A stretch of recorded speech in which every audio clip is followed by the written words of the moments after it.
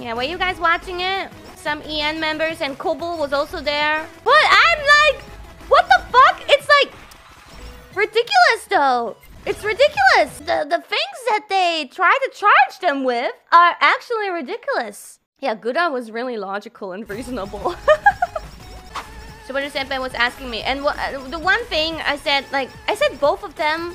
It's kind of hard to come up with any crimes, honestly. But I do think the Atlantis crime was very, very reasonable. So we have gotten information that you were you had plans of building an Atlantis in Minecraft, and you even had Kiara assemble all the necessary materials. Yet it has been 2 years, ma'am. This can be considered fraud.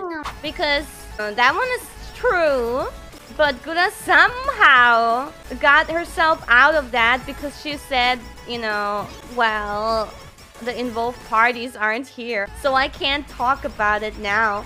Well, your year is incorrect. It was not 2 years ago that I initiated the foreign trade deals, but unfortunately, foreign trade deals can't be discussed openly without all the parties present or consenting, so I simply cannot speak on this matter any further. It's just, it can't be done. Which, naruhodo, I guess in theory, that's a good logic, but I would say she was guilty of that crime.